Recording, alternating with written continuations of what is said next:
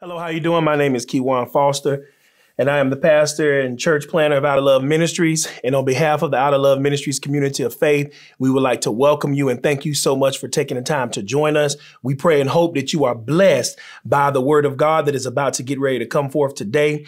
We ask that you consider partnering with us as we partner with God to help spread the message of the gospel around the globe. And you can do this by subscribing to our YouTube channel, by clicking likes on our videos, and by sharing these videos with others. And so again, welcome and many blessings unto you. We are currently involved in a sermon series entitled Damaged But Not Destroyed. Today is going to be part 3 in that sermon series. If you have not had an opportunity to watch any of the other videos, the 2 prior videos, please go and watch those videos. I think you will be blessed by the content of those videos. You will be encouraged. You will be challenged.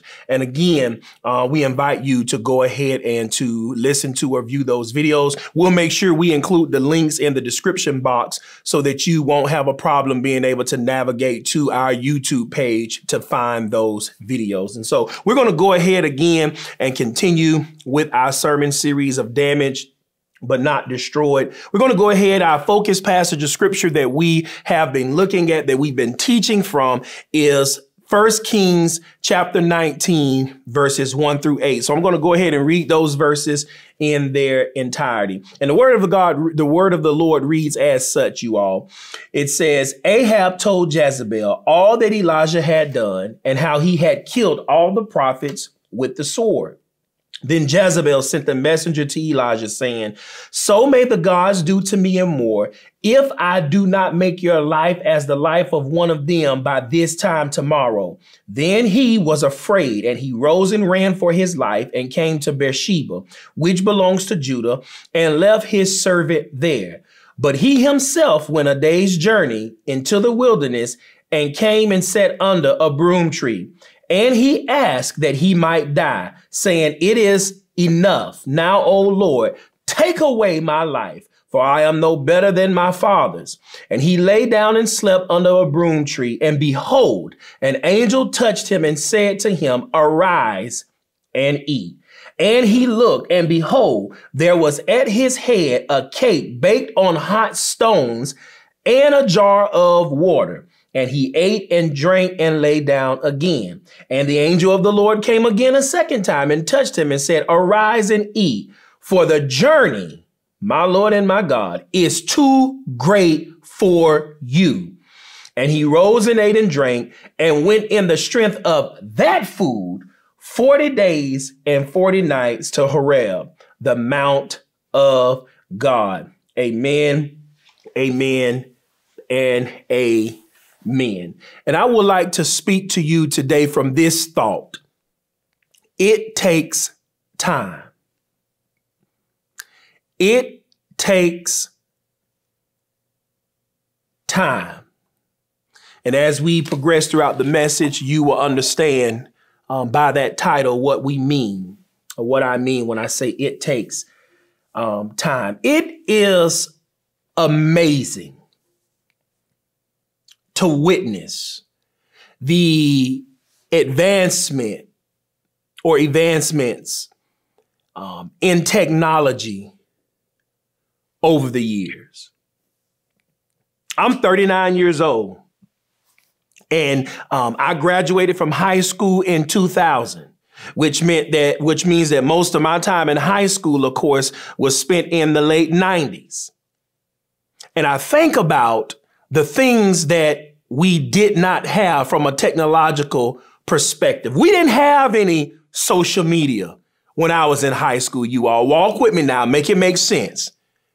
There was no Facebook at that time because we know that Facebook was created or developed or launched in 2004. There was no Instagram at that time while I was in high school, because Instagram launched in 2010. There was, y'all walk with me now, you all, there was no YouTube at that time when I was in high school. And many of you all can identify with what I'm saying, especially those of you all who are a part of a generation where social media had not taken place and it was not established. There was no YouTube because YouTube was launched in 2005.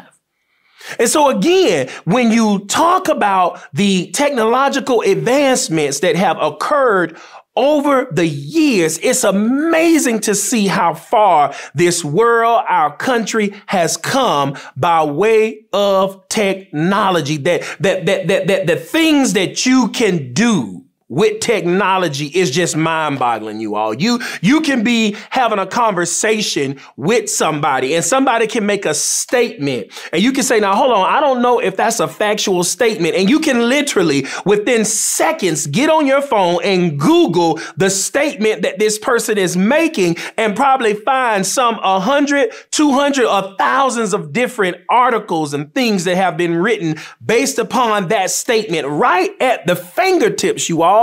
Technology has changed significantly over the years. And as a culture and as a world, we've benefited from the advancement of technology. And there's been some positive benefits, you all, don't get me wrong. But also at the same time, there have been some negative benefits as well to technology. And one of the most negative benefits of the advancement of technology, in my opinion, is that it has caused us to develop what I like to term as the instant gratification syndrome.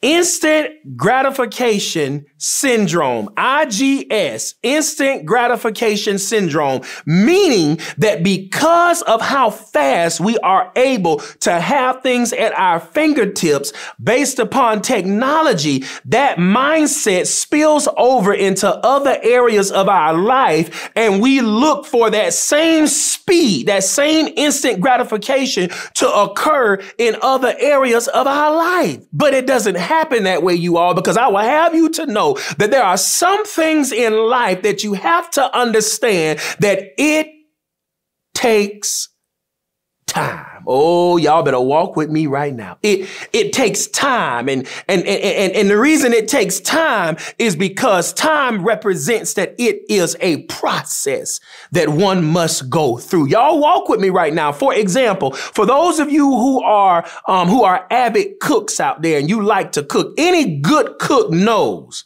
that when cooking certain dishes or cooking certain types of food, you have to make sure that you go through the process and you have to make sure that you're not trying to rapidly speed through the process, because any good cook knows that it takes time. One of my dear friends, and a number of you all know her, she went on to be with the Lord. Her name is Reverend Barbara Mitchell. She taught me this.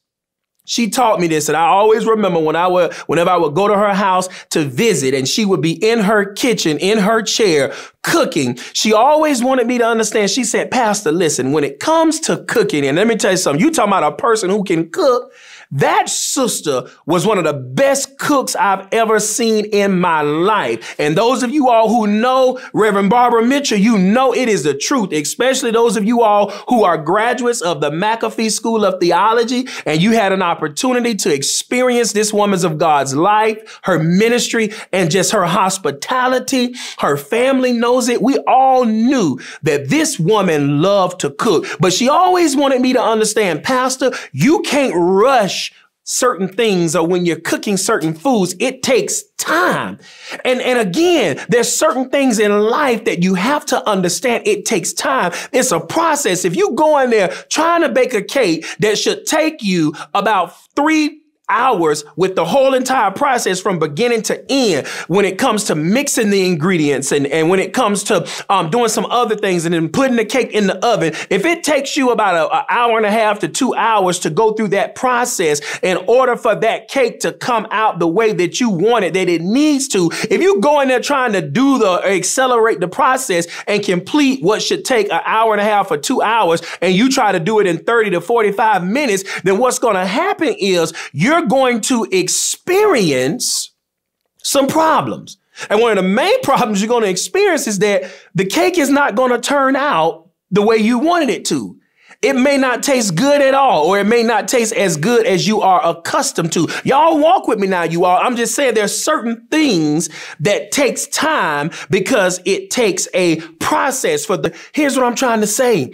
When you look in our passage of scripture today, you all, God will have us to understand that when it comes to him restoring us and restoring certain aspects of our life or areas in our life that we've been praying or we've asking God to bring about restoration or to renew us, God wants you to know it's not going to happen overnight. It's a process, and it's a process that's going to take time. But there's some other things that God wants us to understand about this process of us being restored in specific areas of our life. And that's what I want us to deal with today. So remember, in this passage of scripture, our main character who's on stage, who the lights are shining on, is the prophet Elijah. Now, it's so important for us to understand this, you all.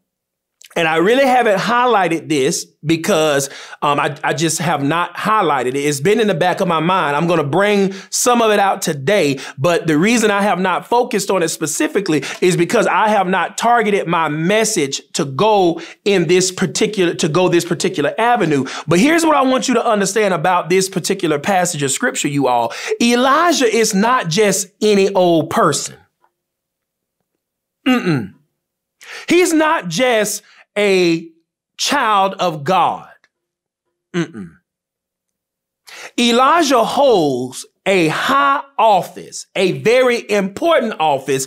He is a prophet called by God.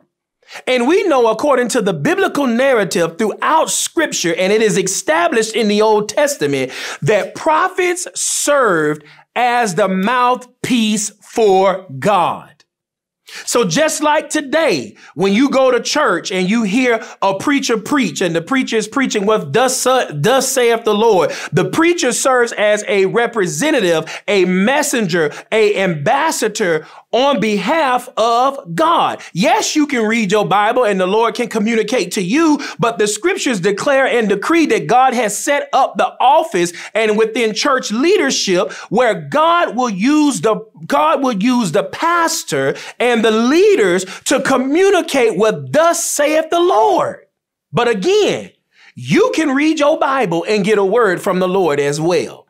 But that does not negate and that does not diminish the role that the pastor or church leaders play in the scriptures and in the life of the church. Well, for the prophet, it was the prophet served as the mouthpiece of God, as I said. So whenever God had a message that he wanted to get to the people, God will send his prophet and the prophet will speak the message of God, and the people will either adhere to that message, excuse me, or they would reject that message. So again, Elijah plays, or he has a significant role, you all. He's a prophet, a man called by God to do God's bidding. Now, here's the portion of this story, you all, that I told you that I have not really focused on a lot. And I want to share this passage of scripture, you all, and many of you all who are in ministry, who serve in whatever context of ministry, whether you are a pastor, assistant pastor, whether you hold a ministry coordinating position, whether you are in worship leader, worship pastor, those who serve in ministry, whether you are participating in outreach, missions, for those who are in ministry, this passage can be used to show the importance of ministry burnout and how God can nurse us back to health. This passage of scripture, you all, can be used, especially in times of what we're going through right now with this pandemic.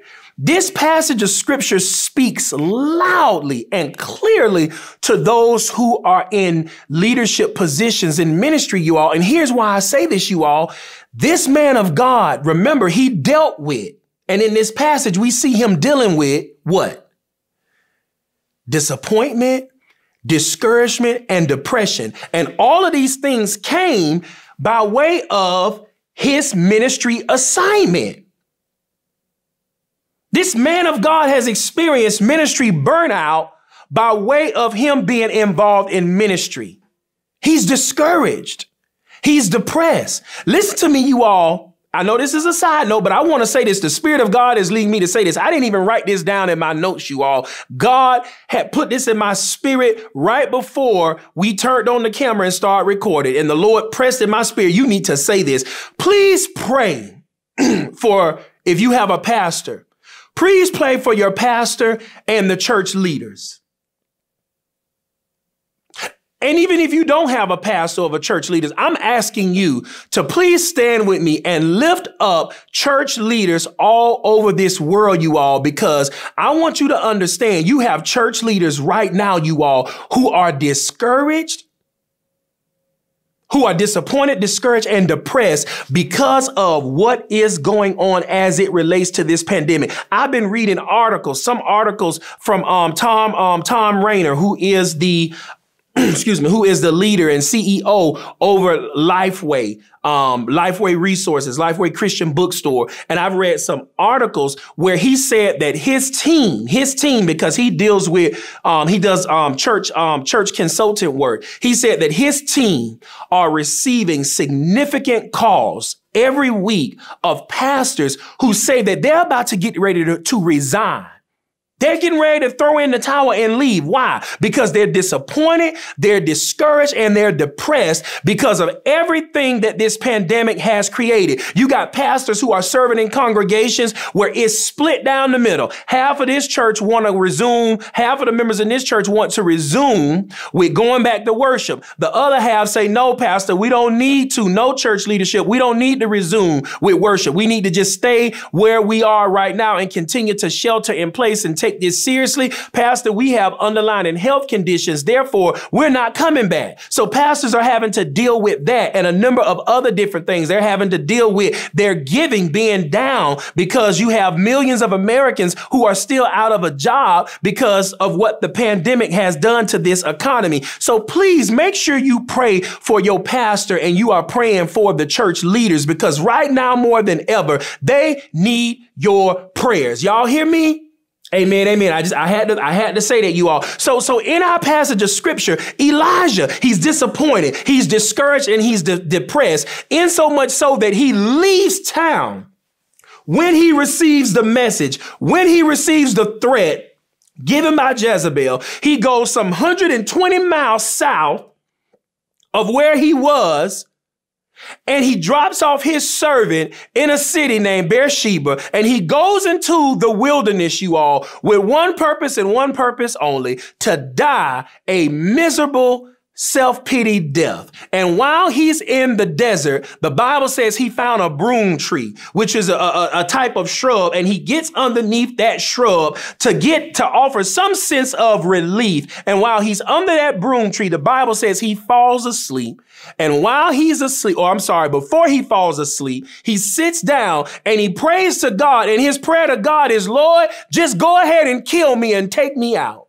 I'm no better than my ancestors. He falls asleep, and the Bible says that something happened while he was asleep. Let me help you understand something, you all. The first thing, a couple things when it comes to when God brings about restoration or he renews us in certain areas in our life. The first thing, or one of the first thing that God will do, you all, is God will get you alone by yourself so that you can have a time to rest in silence.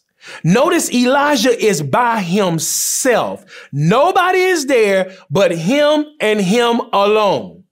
And he's resting. Some of you all have to hit the pause button.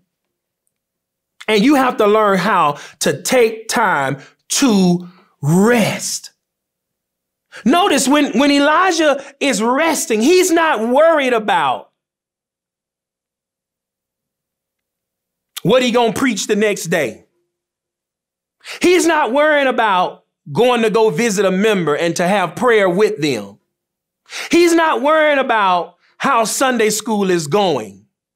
He's not worrying about ministry related things.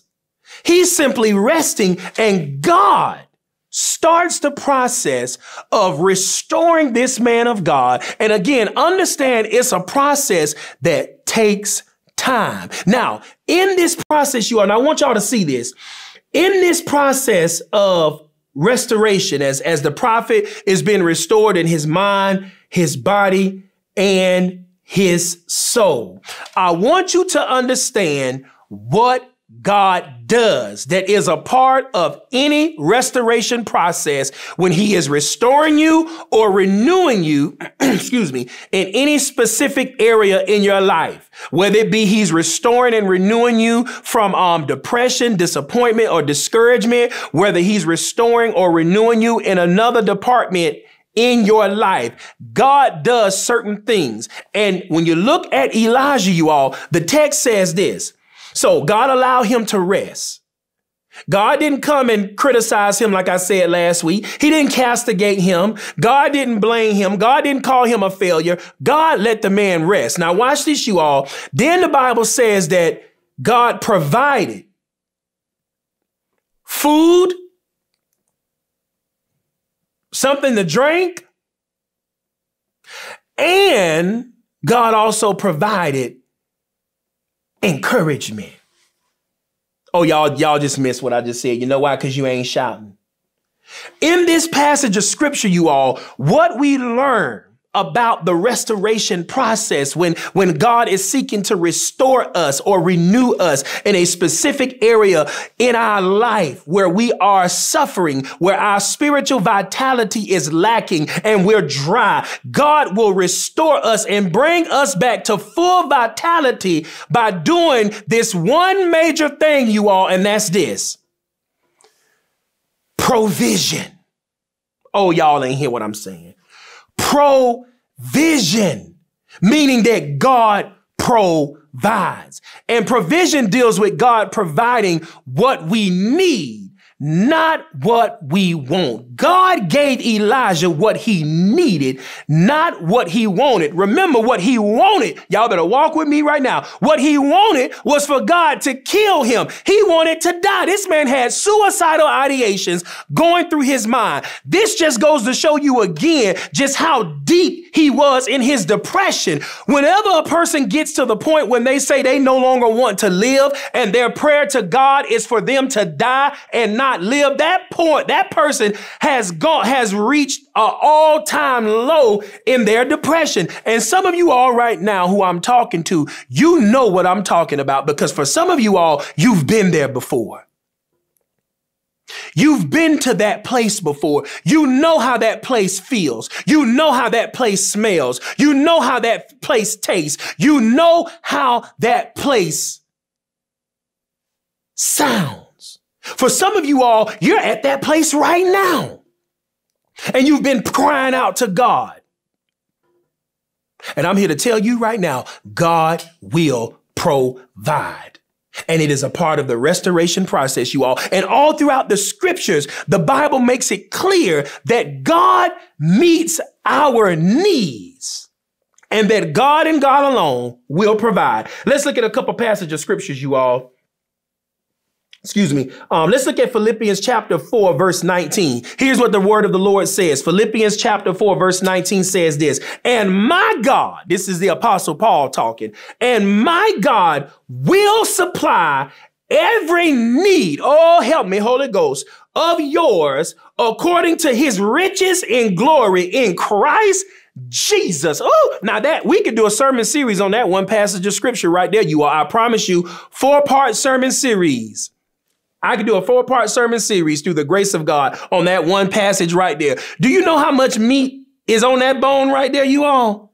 The apostle said, and my God, first of all, he recognizes possessive that God is his God. My God will supply.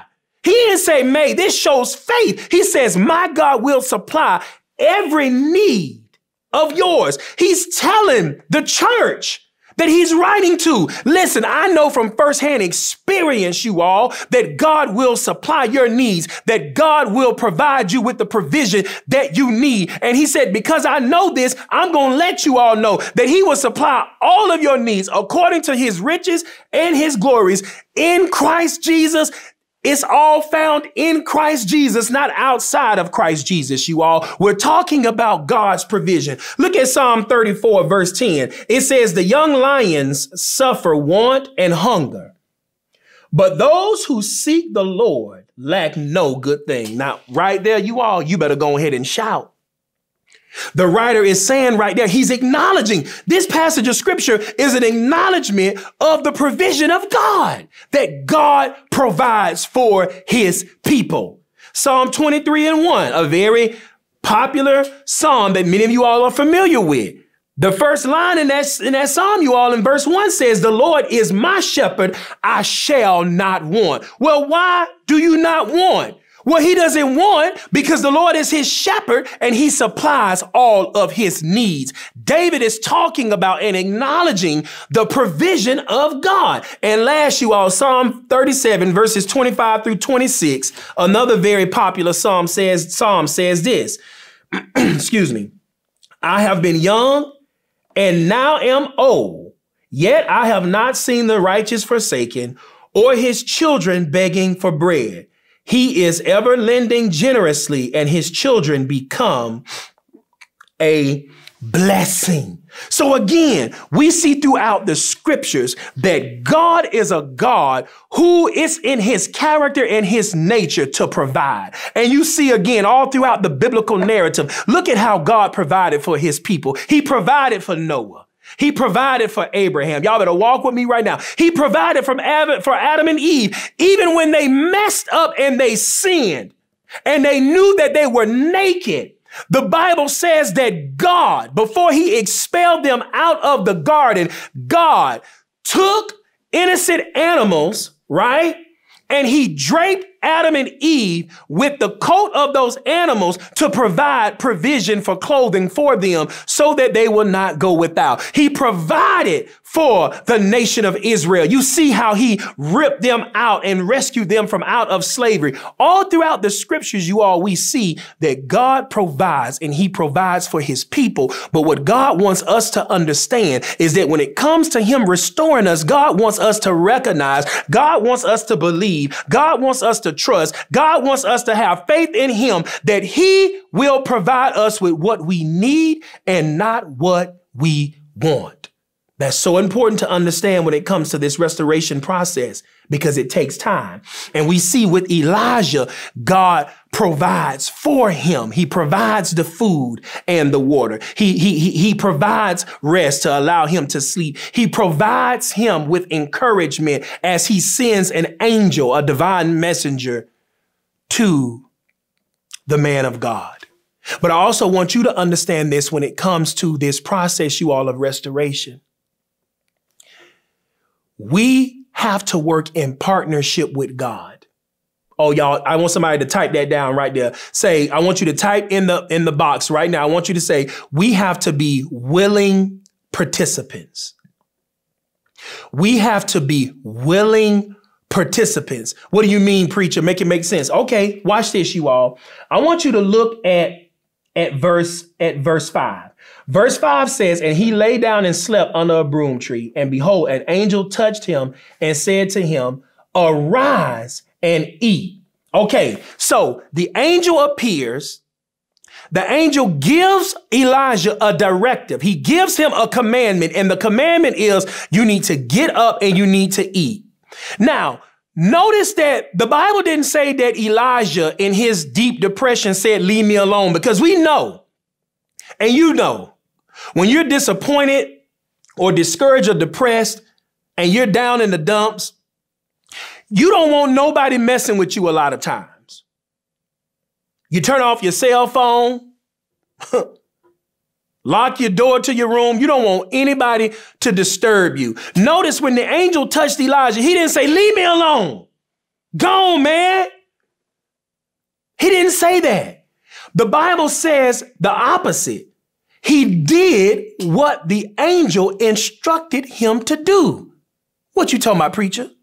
When it comes to God restoring us in specific areas in our life where we have or we are experiencing diminished spiritual vitality, God looks for us to uphold our end of the bargain by being obedient to the instructions that he gives us. Now, see, somebody right now is praising God because I just said something right now that's already started or has become, is going to be the catalyst for your breakthrough. And it ain't deep, you all. It's very simplistic. Obedience. We have to learn how to obey God when he gives a directive. All throughout scripture, you all, we got to be able to look all throughout the Bible. Do you know that according to Deuteronomy chapter 28, when God made the covenant with the nation of Israel, he told them that the blessings that they were going to experience, that he is going to give them, that they were predicated upon their ability to adhere or to obey what God has instructed them in the law. God says you don't obey these things, then you're not going to get these blessings. On the other hand, you're going to get some curses. What you trying to say, preacher? What I'm trying to say is, could it be that the reason that you have failed to experience, watch this, you all, could it be that the reason that you have failed to experience restoration or renewal in a specific area in your life that you've been praying and asking God and other people to pray for you for is because God done already given you instructions on what you need to do, but you have failed to follow through and obey those instructions. Now that right there is a word for somebody. What you talking about, preacher? Make it make sense. Give me enough time and I will. Here's an example. Some of you all know unequivocally, no one needs to tell you. Some of you all know that you have anger problems. And some of you all are so aware of your anger problems that you even know what the source of your anger is, and that God has already showed you and God has already instructed you what you need to do, but you have failed to do it. Let me go a little bit deeper. Some of you all have anger issues because you're dealing with an underlying issue. See, the anger is just a symptom to what the primary cause is. Ooh! See, we got to learn how to watch this, you all. We have to learn how to find out what the primary cause is, and don't be tricked by the symptoms. See, any good physician will tell you that when it comes to treating the body, you don't treat the symptoms, you treat the primary cause. And sometimes it takes time to get to what the primary cause is. But once you get to the primary cause and you deal with that, then you won't have to deal with experiencing those symptoms anymore. So some of you all have the symptoms of anger, hatred, and bitterness. These are symptoms to a deeper underlying primary cause. And for some of you all, that primary cause is abandonment. Because your mother or your father abandoned you when you were young. Never had a relationship with your dad. So you have so much anger built up in you and you act out that anger. And God has already shown you what you need to do in order to treat that primary cause. God done already showed you, you have to forgive. You have to forgive and release what that person or those persons have done to you if you want to be restored and renewed in that particular area in your life. But some of us, we have refused to do it, so we still deal with that anger and that hatred and that bitterness. And other people experience that when they come around you, to the point where nobody even really wants to be around you because you're always angry and you're always mad. So again, in the restoration process, you all, God will instruct us to do certain things, and we have to be open to following the voice of God, and we have to stand ready to do what God instructs us to do. Elijah listened and he obeyed what God told him to do. And he didn't just do it one time, you all. He did it 2 times. I want you to also look at this second part. I want you to look at this second part as we talk about this restoration process. So when the angel appeared to Elijah again, look at verse 7, you all. It says, and the angel of the Lord came again a second time and touched him and said, arise and eat, for the journey is too great for you. Now, notice this time, the angel adds some detail that he didn't add the first time. Now, keep this in mind, you all. We have no idea how long Elijah stayed at this location where he was under this broom tree. To be quite frankly honest with you, it really doesn't matter, and we don't need to know that. It's inferred from the text that this was all a process. He's sleeping, he's lying down, he's sleeping, he's lying down. The Bible says that the angel in verse 7 tells him, arise and eat, for the journey is too great for you. Watch this, you all. God knows that while we are down here on this earth, every person has their own journey that they are on. Do you understand what I'm saying? And God knows that each person's journey is great. Each person's journey is also going to have some hills and some valleys. And God knows this in so much that for Elijah at this particular time and for his journey, God sends an angel who represents one of his messengers to encourage him to eat. Oh, Lord, thank you, God. I love that God will send people in our lives to help restore and renew us. He will allow them to be a part of the restoration process. And we acknowledged and said this last week. God will allow people to be a part of the restoration process, you all, and the renewal process as God is trying to restore you in certain areas of your life. But if you slap their hand and tell them to leave, then you're not turning away that person. You're turning away God and the help of the Lord. In this passage of scripture, the angel lets the prophet know that the journey that you have that is ahead of you is a great journey. Therefore, you need to make sure that you are consuming the provisions that God is giving you. And notice this, y'all. The Bible says that he arose, he ate and drank, which means he was obedient again. And the text says, and he went in the strength of that food 40 days and 40 nights to Mount Horeb. Now, let me ask you all this. Let me ask you all this real quick. I want you all to type this in the description box. I want to see my biblical scholars out there. Can somebody tell me what is the significance of Mount Horeb? And remember, Mount Horeb is also Mount Sinai. Can anybody tell me what is the significance of Mount Horeb or Mount Sinai in the Bible? What's the significance of it? Go ahead and type that in there. What's the significance? If you said the significance is the manifestation of God's presence and power, you are absolutely right, you all. See, in this passage of scripture, we're told that the prophet is on his way to Mount Horeb. Now, why in the world is he on his way to Mount Horeb? We're going to deal fully with that next week.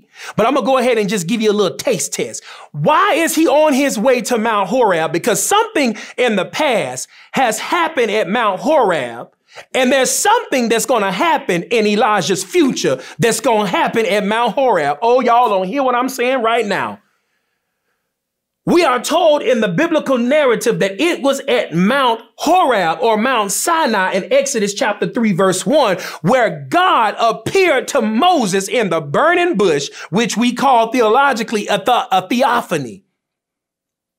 We're also told that God also appeared to Moses in Exodus chapter 19, verse 1.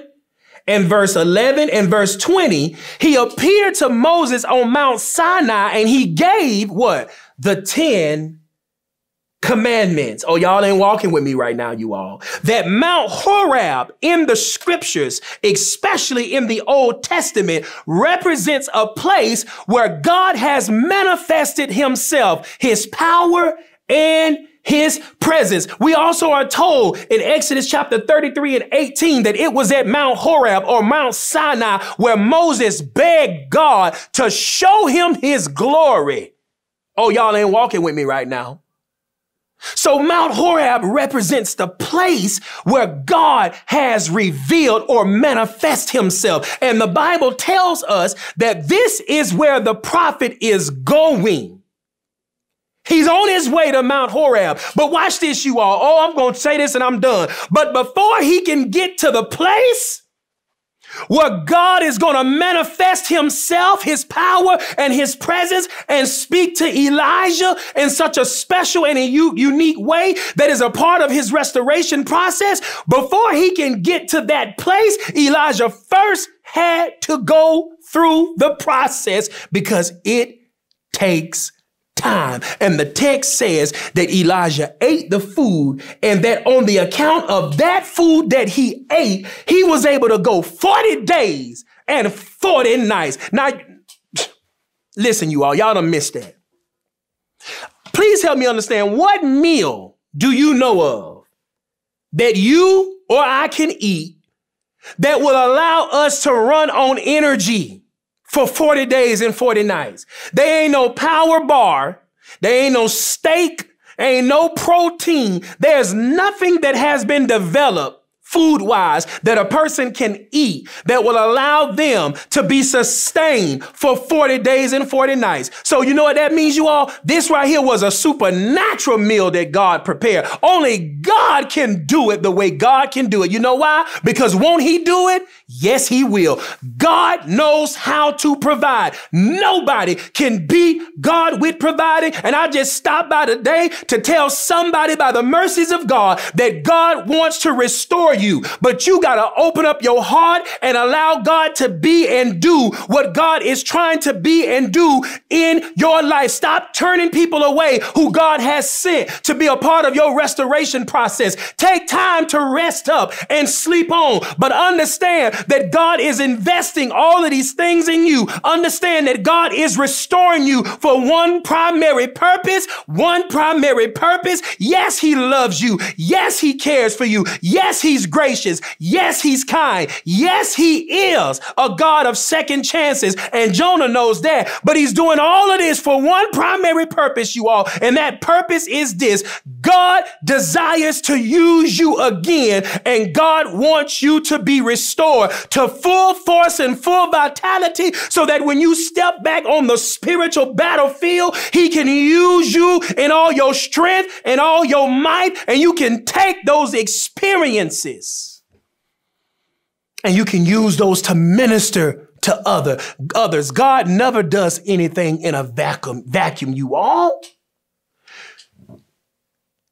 God provided for this man of God. He took and he's taken him through a process of restoration, you all. And we're going to pick up next week as we look at how this process continued. But for today, again, I want you all to know this, that when it comes to you being restored, when it comes to me being restored and renewed in certain areas of our life, it takes time because it is a process. Let us go to God in prayer. Oh, gracious and everlasting God, Lord, we thank you in the name of Jesus. Father God, we pray and we ask that you would be with us as you continue to restore and renew us. Lord, allow our hearts and minds to be open and receptive to the restoration process. In Jesus' name, amen.